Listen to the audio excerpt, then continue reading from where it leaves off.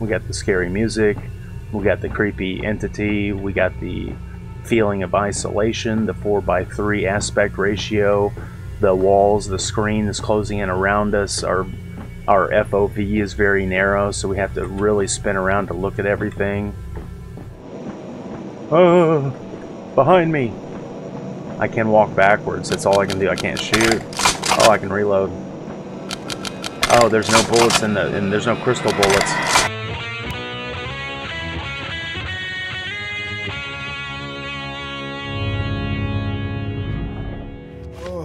I can't wait to try out No players online.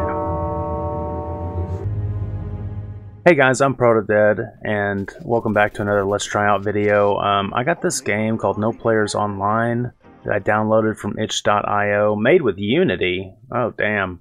I do like how the game starts up, but what it does is it puts a VHS tape like on your desktop, and you have to click it, and it like makes a noise like you're sticking it in a TV. I think that's so cute, you know. Alright, so this takes me back, right? VHS, VHR. Holy fuck. Okay, I'll roll off the volume. So I'll fix that in post. So I opened this up earlier just to make sure that I had all my shit set up, all my options. But guess what? There's no fucking options. You can't option nothing. Mouse, no mouse support. I do like the faux CRT monitor shit going on screen. It just gives you that nostalgic feeling, takes you right back. So it looks like what we're looking at is line item by line item the name of some servers, and it looks like there's 0 players online. So the status of this one, if you look to the right, it says offline. So we'll just go ahead and try to do this CTF official server. I don't know what CTF is supposed to stand for. That's not the name of the game. I've already forgot it. So I'll hit enter, up and down arrows to move around, enter to confirm. Quit is the escape button for.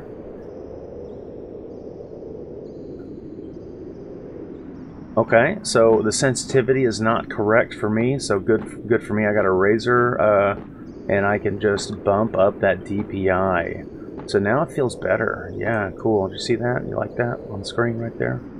It's fucking sweet, isn't it? You love it. Some people don't like Razer products. Some people are big Logitech or maybe Corsair babies, but I like me some Razer shit. Yeah, I like having all my peripherals be the same name brand, so I only have one software I have to fuck with. Okay, so this definitely looks like it's like Nintendo 64, but all the filters that they have going on, like the little vertical line, horizontal line that's scrolling down vertically, that's like a reset, like what do they call that? Interpolation, like 720i, like the interpolation sort of stuff. The jaggies all over everything, real soft. So I recently did a Let's Try Out video of a game. Okay, so I gotta reload. I did a Let's Try Out video of a game called The Complex, found footage, a back rooms walking simulator with creepy atmosphere. So, and I think I mentioned this game in that video because of the CRT bubble out, the simulated old style cathode ray tube presentation, and I think that game would have benefited from having this sort of motif. But I certainly like it. You know, the 4:3 aspect ratio, it feels good, it looks good, it gives you that nostalgic feel. Hey, look at that, we got to the red flag. Oh, so there is a sprint. Okay, so I was walking slowly. I've captured the flag. Neat. Now what?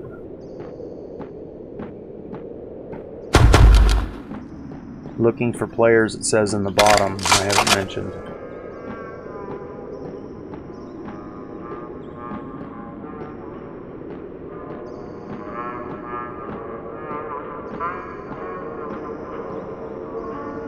Can't walk off the edge. Creepy ass music playing. glad I turned this down. Nice.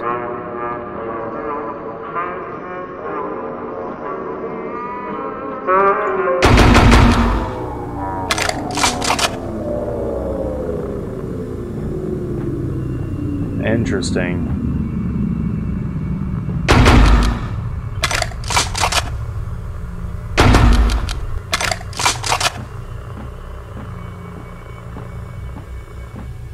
Yeah, so it definitely feels unsettling being in a Nintendo 64 era, like GoldenEye, sort of online multiplayer game, and there not being anybody here. And then this person has done a really good job with the digital organ work, the music.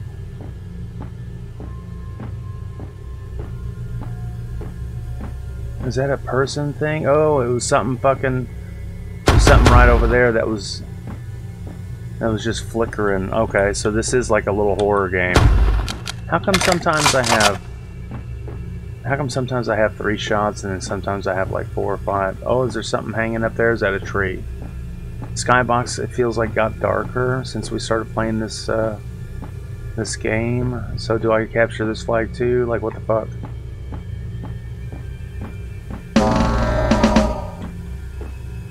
What does that mean? So there's no jump, there's no crouch. For some reason Z makes you walk forward as well. So there is a sprint, but I don't know if it's an endless sprint. Well, I'm just going to try to hold it down. I think for sure this thing, there was something here just a minute ago. Wasn't I able to walk through it?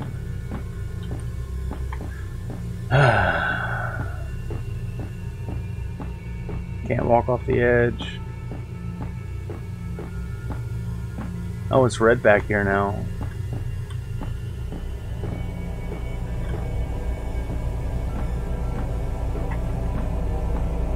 Ooh. Whoa.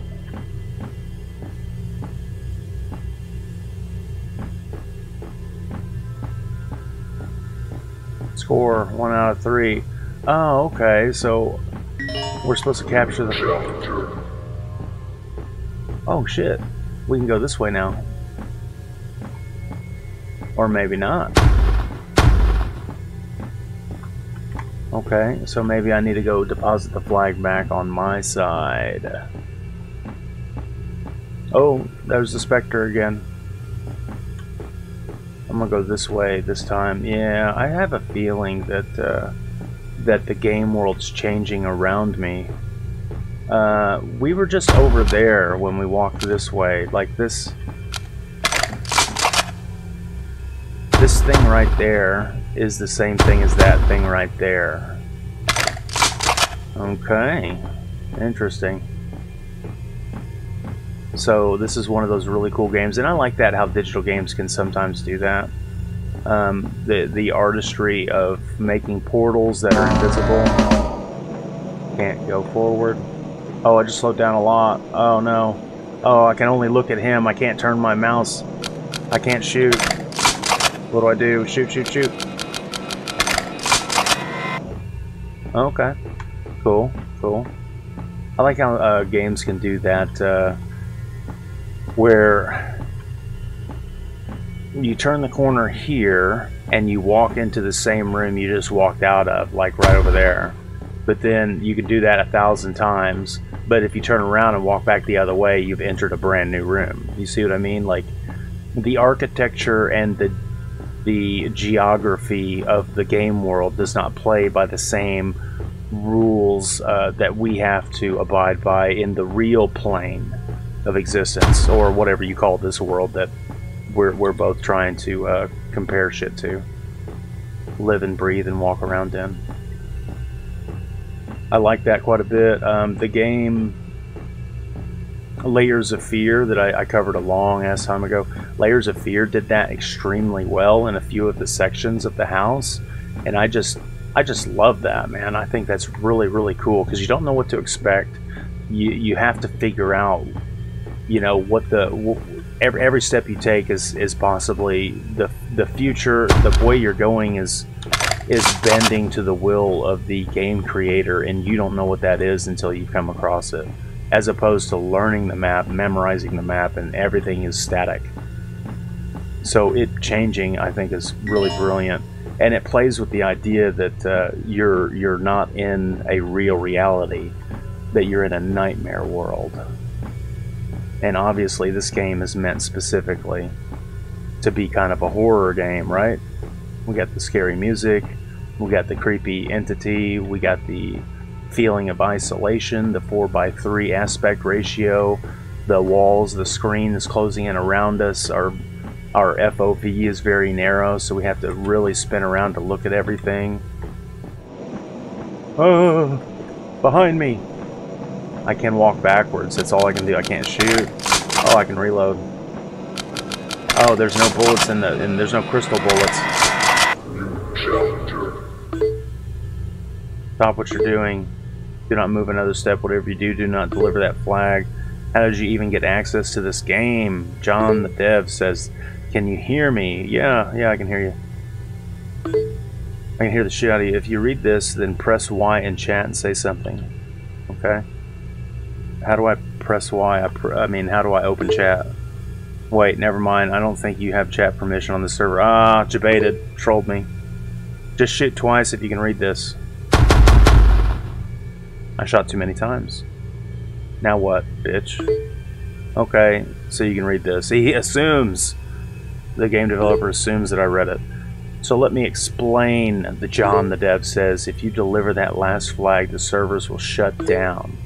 I absolutely cannot let that happen. Well, what's he gonna fucking do about it? I've been working on this project for more than 11 years. I can't let you jeopardize all my work. Why would that happen? This may look like a simple FPS game to you, but this game has the power to raise the dead. At least that's what it is supposed to do. It's still a work in progress, as you can probably tell. I'm making this so I can see my wife again, but she seems to be stuck in a sort of limbo. You probably already met her. She might come over a bit aggressive. But she's just scared and confused. Can you blame her? You destroyed the record player with her favorite music. I use that music to keep her calm. If you deliver that last flag, her soul will be set free. But I know I can save her and bring her back. Please, press escape and shut down the game, it says. Please. Well, you know what I'm gonna do, right? I mean, is there, like, what choice do I have? I can't just press escape. That would be the end of the video. Deliver the flag.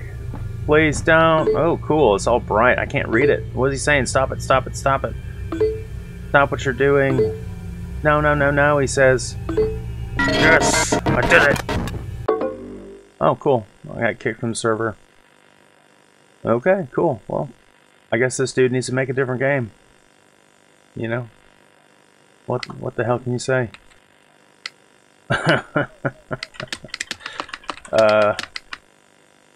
I guess that's it. Alright. What the fuck? Let me turn this down. Hold on. My fucking mouse. Okay, let me click that. Let's just open it up again. And then we'll just try a different server. VHS tape. Boom. We're gonna see if it's a different part of the story. Just for funnies, real quick.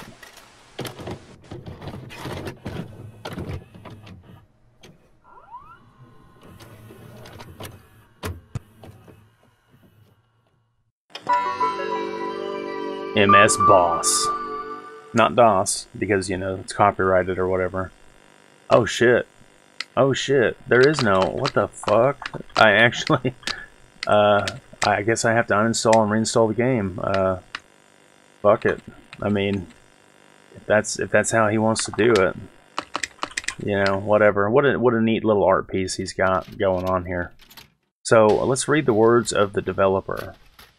As you guys know, a Let's Try Out video is a part Let's Play, There's going to be some commentary in here, a part tutorial, you learn as I play the game, and part first impressions, because a lot of these games I've never played before, and you get to go through, step through all the problems that I stepped through, and hopefully we come out the other side learning a little bit, and kind of a part review, because I try to rehash a little bit of my opinions at the end of the piece. After we read the words of the developer, we can try to make a decision whether they're shoveling us a load of bullshit or if they're spot on honest, and it seems to make a lot of sense with what they're trying to, the product that they're trying to produce. And if you want to spend your hard-earned money on it, because at the end of the day, I'm trying to give you an honest presentation of the first 30 minutes or so of a video game really is. That way we can make a sound judgment on it. So, let's read the words of the developer. The only thing that it says on this website, and I'll have it linked in the description below, is no players online. You find a dusty VHS tape, and on the side is written, Capture the Flag Project, footage 03/20/1986. You decide to put it into the player. And this is a short horror flick by Adam Pipe as the dev, Victor Kraus as sound, and Ward D here as additional art. So you can download this and play it for free. They do ask for donations and stuff. I think a lot of them do on the itch.io website. Oh, and since I'm mentioning itch.io, I'm going to tell you how to spell it to get these little simple indie free games.